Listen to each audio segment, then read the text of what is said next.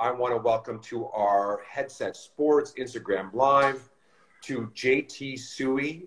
JT is the director of Football Ontario and also recently published a book. And that's kind of where we'll focus a little bit more so than the football piece. It's more about the new book on greatness, and it's called Your Greatness. It's the first volume of it. And anytime that we can talk about just greatness and going from good to great and in all those different sort of process pieces along the way, I'm in. And I absolutely love it. So my friend, thank you for joining us today. And we have people with us, right? So people who are joining us today, if you have questions for us or a comment or just even want to give us a clap or a wave or what's up, we have a comment area that you can add to it. So we'll be chatting along the way, but if we can join you guys and bring you guys in, we'll do so, but you're not forced to. We're going to be talking about various aspects, as mentioned, mental skills and training, inside and outside of sport, but if we can bring people in, even better. How's that sound?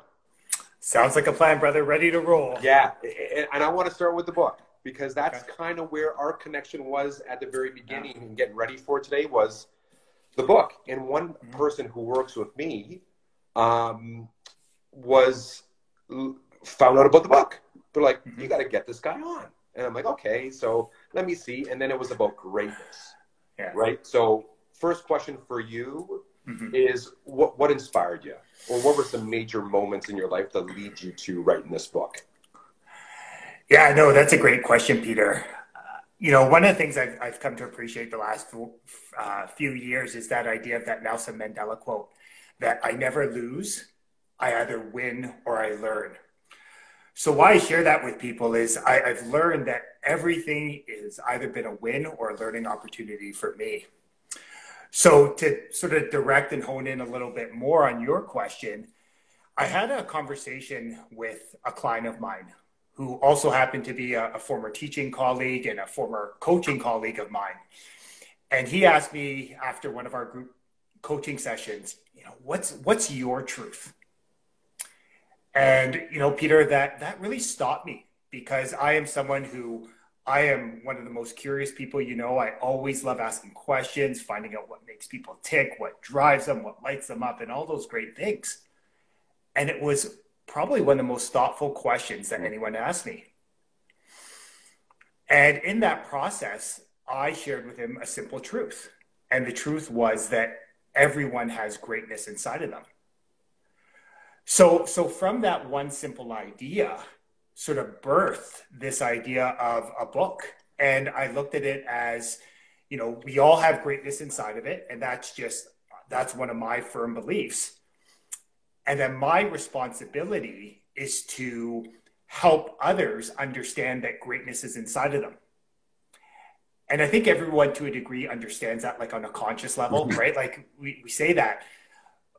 But what I really wanted to help people understand is that greatness sometimes gets buried, right? It gets buried in our fast and busy hustle and grind mentality. But the truth of the matter is that your responsibility is to learn how to bring that greatness to the surface. So I wanted to share it in a way that was a very positive message. It was inspiring and it was empowering them and helping share that simple truth with more people. So that was the inspiration behind the book. I love it. I love it. And what resonated with me was towards the end of you answering the question was the how, right? And that part to me is so important. And everyone has their recipe to greatness. That's kind of in my conversations with people. And when I'm on the other side of things, I'm all about that recipe. Yeah. With that recipe, it's so helpful to have someone or a group of people to help you understand the path with that recipe, but then also how to do it, right? And I think that's so important.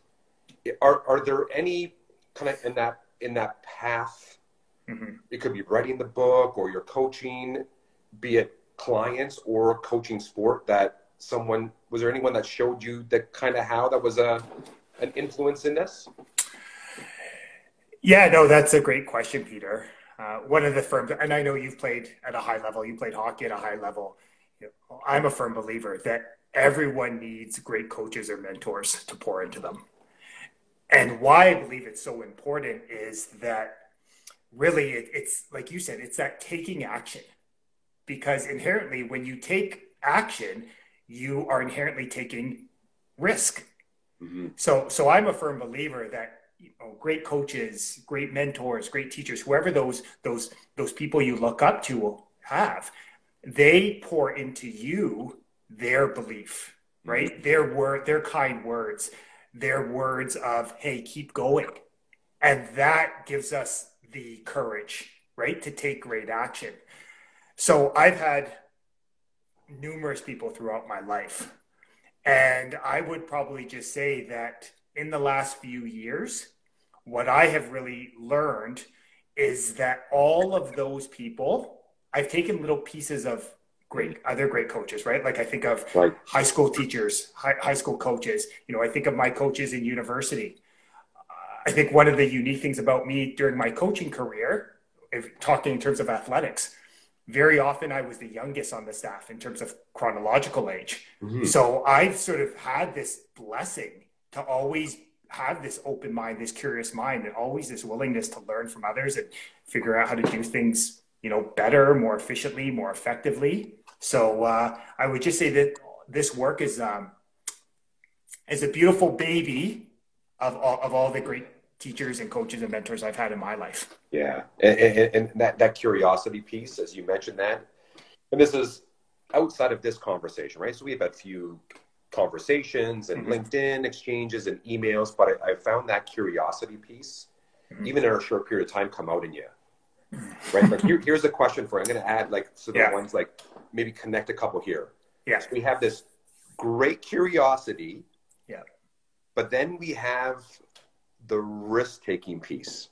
Yeah. Right? So you could be a young dude on the staff. You could be the young athlete who is on that team. But it could also be that, hey, and I want to become an author and a coach. And so it's curiosity, and then there's action-taking and risk. Yep. All right. Here's and maybe some people can leave with some nuggets here. Yeah. Give us how do you put the curiosity piece into action? The risk. Yeah, no, that's a great question. And, I was thinking about your previous question about, great coaches and mentors. So I have a coach, right, who, whatever you want to call him, whether it's a life coach, right, a business coach, whatever. And he asked me once, and it was during a group mastermind session, and there was something he shared there. And I just remember feeling this tidal wave of emotions, like literally brought me to tears, like brought up a lot of, I don't know whether it was a past experience. And after the call, he called me just one-on-one. And he says, "What's up?" And I explained to him kind of what I was feeling. And he looked at me dead in the eye, right, through virtually. And he goes, "Stop trying to be so friggin' perfect." And then he smiled, right? Because I knew, again, a little bit of that love tough. Yeah. And he brought my guard down. And then he goes, "Let me ask you a question. When you're coaching football in a game, does every play go exactly like you've drawn up?" No. So why do you expect that everything in your personal life, in your business life, is going to be perfect? And I remember just this light bulb moment went on, and I was like, oh my gosh, like I am holding myself up to this illusion of perfection. And from that moment, it allowed me to embrace this idea of imperfection. So where I was going at with your question is, that's the action, is learning that taking action, you're going to win or you're going to learn. And it's just stopping this idea that it has to be good or bad, positive or negative, right? Or it's just learning that it just is. And from taking action, you're gonna create a win, and you're gonna learn something in the process. Yeah. So I find sort of learning to redefine that action is where the joy is. It's where the peace comes from. That has really been the game changer for me, I would say, in the last calendar year. that I've really, truly learned to embody. Wow. Wow. And just to a couple things on what you said. And this is just, I'm going to throw it out there. You don't get to, or even anyone else, but in asking athletes, and think it back to my own athletic career years and years ago, when you think about your best performances, they come with struggle, right? They're never the perfect, like it's, if you're a goalie, it's not really the shutout unless you were challenged with like a lot of shots, right? Or that big win over someone or a group, but it wasn't an easy victory. It wasn't a blowout, right? You come from behind. So I do not believe athletes or people who are performing would appreciate the wins without the struggle. Those are the best ones, right? So I think that's kind of what you're saying. And I love this. And I don't know, I make connections in my own mind in our conversations offline. But there's a sports psych in the States. His name is Jerry Lynch. Okay. And he writes just differently about sports psych, a little bit more of that kind of Eastern sort of philosophy. And he calls, in one of his book, The Way of the Champion, he calls it being perfectly imperfect. And I'm like, that is so awesome. Like, that to me is, like you're going to fail, but that's the beauty. Yeah.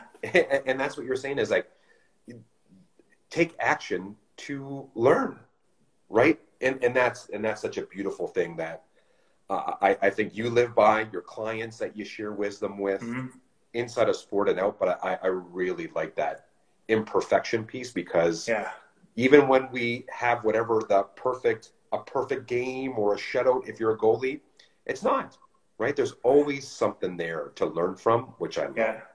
Yeah, definitely. And I spent this is a little bit more, a little more self-serving on my part, this one. I kind of want to let other people know, I think both of our joy in when we were younger in books, that you wrote this book with a choose your own adventure focus. And I just want you to tell maybe the younger folk out there what that is and how that kind of led the path of the writing of this book. How? Yeah, no, that's a great question, Peter. And right now, like, my curiosity is starting to go, why did I do that? Right? Just that curious mind. And I think it's from my own lived experience from education, is that, again, not good or bad, but we are sort of programmed that things have to look a certain way, right? We are taught from a young age that you have one person that stands at the front of the room, that, they're going to pontificate to you. They're going to tell you what's important, right? You have a coach that is telling you, you need to do X, Y, and Z drills to do this. And so from that, again, not good or bad, it just is. What I've learned in this journey, right? Because I have been forced to confront a lot of my doubts, a lot of my worries, a lot of my insecurities, right? In many different areas of my life in this process away from education, that I've learned that one of the people we need to learn to trust the most is ourselves. And I find like the choose your own adventure was just an opportunity to encourage people to explore, right? Like, how you're going to grow is by actually taking action and going on the journey. So I think it was kind of a cheeky way for me to kind of encourage people to sort of walk your own path. Like, once you take one step, if I'm giving walking in a dark room analogy, once you take a step in that dark room, then more of the room is going to be revealed to you, right? Same thing with walking there. So that was part of the reason, was to encourage people to explore a little bit more, be okay with the discovery piece. And the other part of a lot of the work I do is helping people tap into those higher conscious faculties, just a real fancy way of saying their mental muscles, things like their intuition, and just learning how to sort of trust themselves more and having a ton of fun in the process. Yeah. Love it. I love it. Yeah. when I was reading about your book and then you took this path, I'm like, oh, I like it. Yeah. And even I told you too, as a young kid, liking that format for young kids books. I don't even know if they're still around, but they used to be quite popular back in the day. But it's a guide, but it allows you to go down various paths and check out without there being really this outcome. It's just, here's what this path would mean to you. Here's what this path. So I really appreciate a book being written in that way, that it allows you to, as you mentioned, explore, right? Step your foot in and to move forward, right? But then you can explore another one and move forward with it as well. Yeah. Hey, what would be, so, and again, I didn't give the full title of the book, but it's looking at greatness within 13 lessons for volume 1. Yeah. Yeah. And a question I have, and again, every day is different, always changing. Yeah. Which one or ones of the 13 lessons are you with others focusing on more so right now? That is a great question, Peter. And why I say it's a great question is when people reach out to me or share the book, one of the things I always ask them is, what resonated with you? And what I have found from my experience by asking that question from a place of curiosity is that very often what people gravitate to is the messaging they need to hear. And it's almost like they're giving themselves permission to explore. I'll give you an example. I had a good friend who I played football with in university. And he's thinking about, some different life changes, going on a different career adventure. And the one that resonated with him was the chapter on do the illogical. And the story again was all around this idea of, myself choosing to walk away from the safe and comfortable world of education here in Canada, which is really, it's you put in your 30 years, you have a defined benefit pension, it's very safe and comfortable, right? And so it was interesting to see him go down that path. I was chatting with a coaching colleague, and the one that resonated with him was the chapter on belief. It was a story about my last year of coaching high school, about how I tried to find an opportunity to really reinforce this belief. And the interesting part, which you would like, is, how that belief showed up in the most challenging, the biggest obstacles, the biggest adversity, and all those lessons came out in those moments. So what I would share is, I'm always fascinated that the chapters that resonate with people the most are always at these times where they're at crossroads in their life. So that's why I wrote it from a coaching perspective, a career perspective, a personal life, a relationship with my kids, my wife, because the story is just a way to sort of make them more aware and support them along their journey. And it's kind of interesting that a couple of things that you mentioned that resonated with me was just giving yourself permission, right? It's almost kind of like, and back to where we kind of started our conversation today, was like taking that risk and trying to change behavior, that behavior change piece. But sometimes just giving yourself permission and then starting with something that resonates is so important, right? And I mentioned earlier, this is a headset, and this is a company that I have. We have an application. But why we created this was we didn't think that everyone went through mental skills training the same, right? It's not the same. And often in sports psychology, it's like, let's do this together, right? Let's do this mental skill and development together, where sometimes it's the permission for that person to say, I like that. Let me start here. Or that sounds interesting. Let me start here, and making it a little bit more specific to the person. And as you mentioned, that means such a big thing, right? When you can feel that connection with something or someone, or a word on the page or on your phone. And I think that's pretty darn important right there. Focusing a little bit more on sport with this one. Is now with athletes and teams and what we're going through, is there a mental skill that you think might be a little bit more valuable these days? I would say the answer is yes, right? Because, and this is where I'm a firm believer that positive thinking is a start, right? And it's really easy to be positive where, the number on a scoreboard is you're perceived, it's in your favor, right? You get a great mark on a test, or, you're crushing it at your job, right? Like that's easy. Anyone can do that. I feel right now we have this amazing opportunity because we all have the same 24 hours in a day. The lens at which you view it really will ultimately determine what you experience from that. Mm. And what I mean by that is, again, it's not defining today as positive or negative, good or bad. It just is. I think one of the most powerful things emotions we can connect to is this idea of, and it's getting more popularized, is this sense of gratitude. Mm. And, you know, it's not just me saying it, but if you take a look, which is one of my favorite books, Think and Grow Rich, you know, Napoleon Hill studied, 25,000 great people, 500 of the world's most successful people.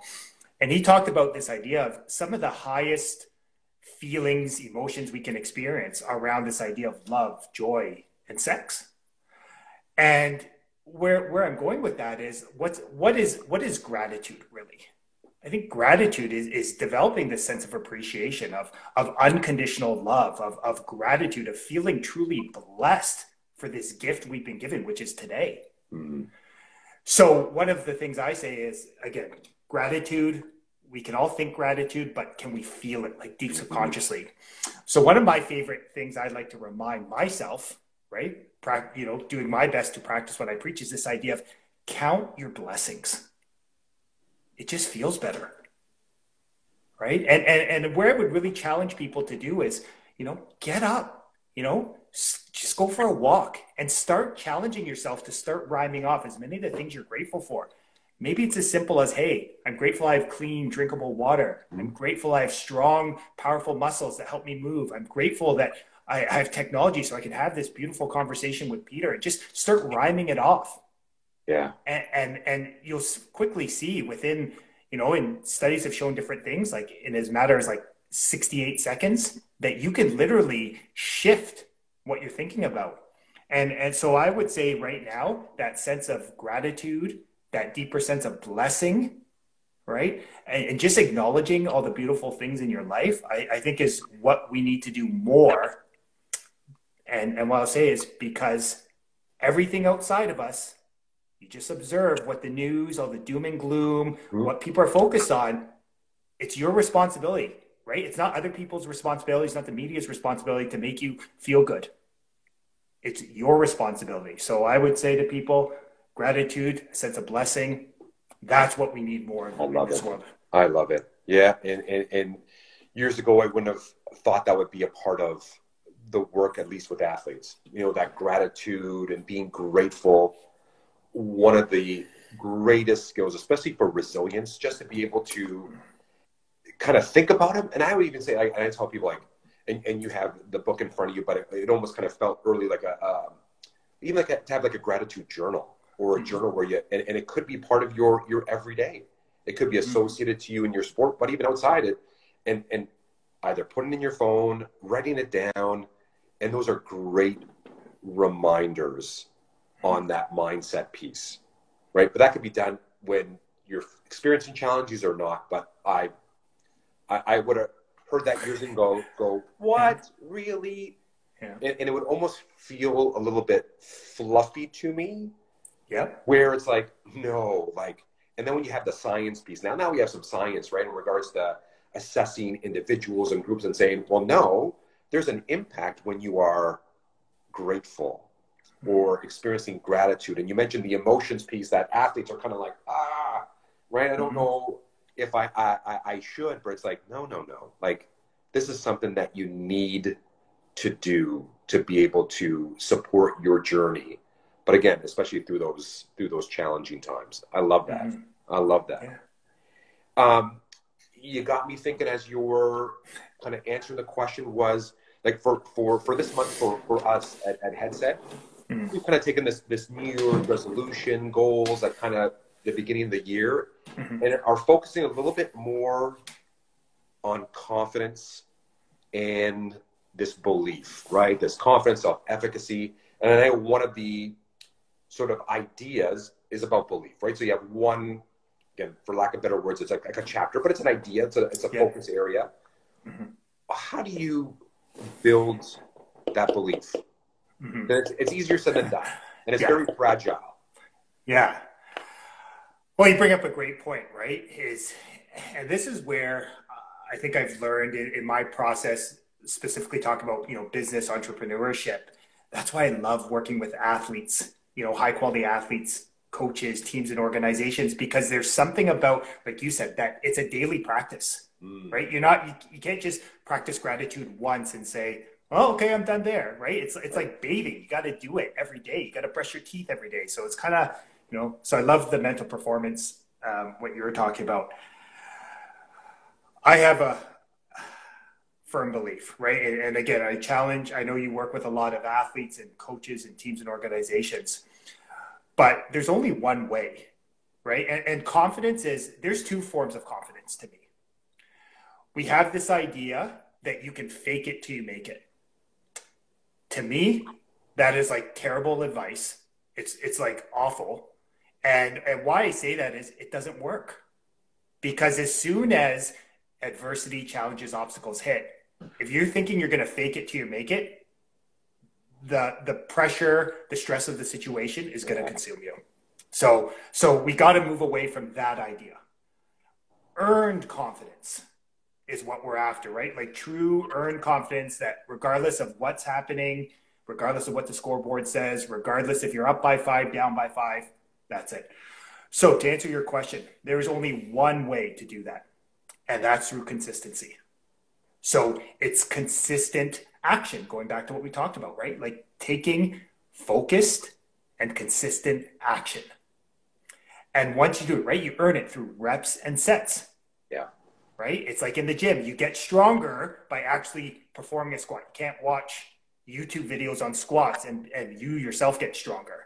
So consistency creates confidence, right? And earned confidence. And that confidence creates champions.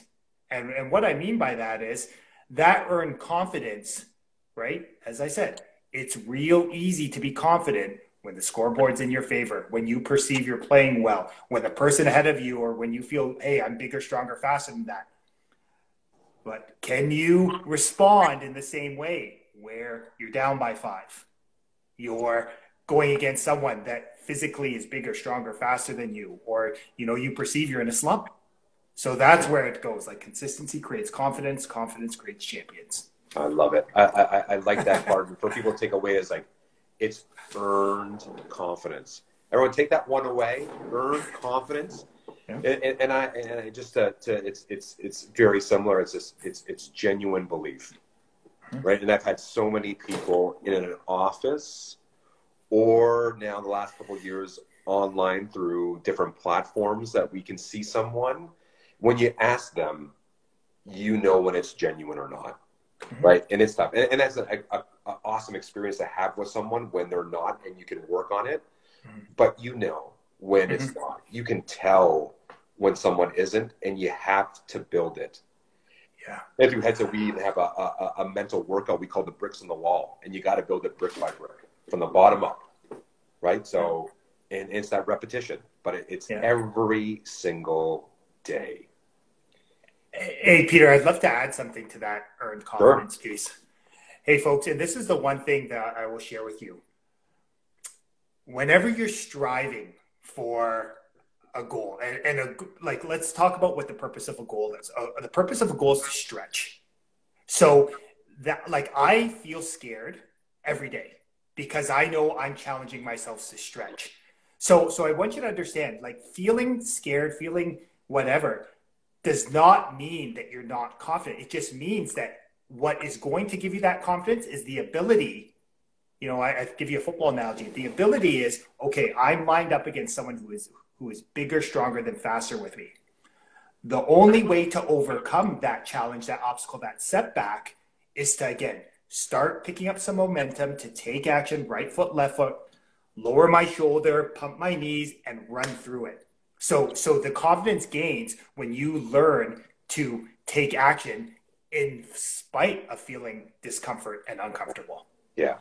Yeah. And even to what you're doing is normalize. I like it. Like you said, this is something to take away. Like, you normalize it. Yeah. And I wouldn't have thought years ago, like I do now through experience of my own experiences, listening to people, is people who are high achievers those people who strive for greatness doubt more than any other person on earth what they do better or significantly more than anyone else's cope. And I would have thought without early on, I would have thought even in my playing career, like he just has it or she just has it. They're just confident. I'm like, now I just tell people who are younger, no, I hear them. I have enough. I can't tell you who it is, but they doubt more than most people. They just figure out how to work with it. And I love that you said that because that's what they do. And I love that you're sharing that, Peter, right? And that's been the amazing part of going this journey. The pros deal with the same, if you really strip it down, professional athletes deal with the same images around like self-image, confidence that the littlest athletes grow from. And that's like the beauty. Now, are they at different stages in their journey? Absolutely. But it's interesting how confidence, self-image piece, it challenges us all. It holds us back at all times. The only decision you gotta decide is, am I willing to pay the price to take action, to get uncomfortable so I can go to that next level, right? So I love it. Yeah, no, you're right on. And again, and this is the beauty, right? We started with like, you and I can have this, having a coffee somewhere, but now we're sharing it with others. And people, please, everyone, chime in on these content pieces. But this might be something that someone takes away and goes, wow, like I didn't know that. Like they really do. And that's okay. And I can learn how to cope too. And just in my own way kind of thing. Right. So, yeah. Hey, and I've seen it a little bit more online, but maybe you can kind of explain it to me a little bit and also others. You have a podcast that's called The Huddle, correct? Yes. Okay. So, and it's fairly new or have you had it for a while? Yeah. So I started the first Friday in January of last year. So first Friday, January 2021. So 1 year into it, lots of different episodes. But my question is, what have you learned on that side from interviewing, having conversations, like which maybe has affected your own journey over the last year? Great question, Peter. It goes back to the intention of the podcast. And when I first started this, right, it's been an amazing journey of talking. We just had our 65th episode last Friday. Nice. Success always leaves clues. Yeah. And it doesn't matter what sport it is. It doesn't matter what level of sport it is. The same lessons, the same ideas will help you succeed at the game of life. And what I've really learned is that's why high quality athletes have these fundamental core characteristics, these qualities that are so embedded with us from such a young age, whether on the court, on the field, on the ice, that set us up to be great at the game of life. And as soon as we start to learn the idea that, and this is something I learned from one of my mentors, success is pretty simple. It's 95% mindset, 5% strategy. And I think we sort of been sold the other idea. That's all strategy. No. The same things that will make you successful on the ice are the same principles and characteristics that will make you successful in the classroom, in your relationships, in your health. And that's probably been the biggest lesson. Success always leaves clues. Oh, I love that. I love that. Nice little segue into another question I had for you is there's a volume 1 on the book, right? So with the writing and publishing and now the work that you're doing with athletes and people outside of sport in the huddle, what clues, have any clues been, little nuggets, morsels been laying around that you got volume 2 on the go? Yes. So that's a great question. It's interesting. You know, Peter, one of the things I've learned about myself in the process, and here's the thing, folks, the things that I ask my clients to do, the things the messages I preach are things that I've learned have worked for me, because I've learned that the most effective leaders are always willing to practice, right? It's not about just practice what they preach. It's like they're willing to put in the reps and sets themselves, right? So I'm just sharing some of these ideas. So interestingly story, when I first released the book, this old programming of myself said, okay, what's next? Next book, start writing it. talk to the publisher, let's get it out. Mm-hmm. And I had to hit pause on myself, and that's where the mental discipline came in. Mm. And I said, you know what? You Are Greatness Volume 1 just came up. You need to share these ideas and these messages, these stories with more people now. Focus on this first.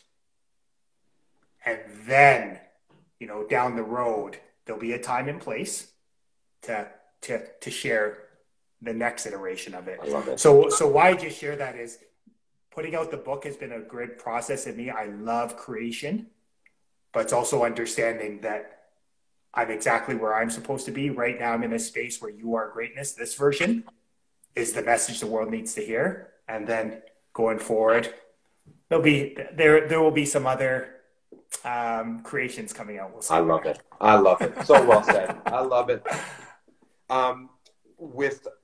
With everything you got going on, any just even to give kind of, we'll let the people who are here, and then we'll post it in other social media links too. So where can they find the book, podcast, other stuff that you have going on? Any key kind of sites or places to go to that's easy for them to find?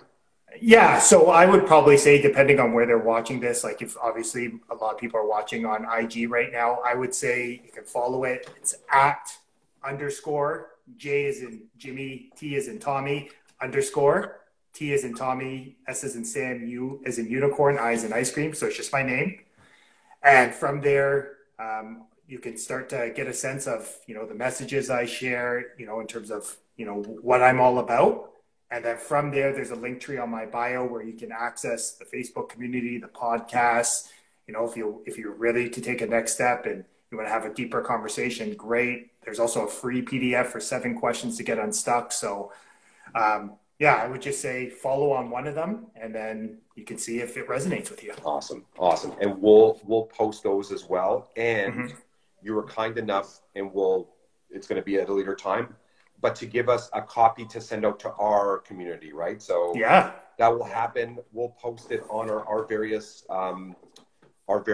social media links. And thank you for that. I really appreciate it. Then people can kind of have the opportunity to connect. So we'll launch a few of those messages out there as well. Awesome. Hey, we haven't had much in regards to the crew that's with us, the group that's with us. Are there any questions? Kind of, we'll pause for just a second. We're going to wrap things up pretty soon too. But any questions from our group for JT?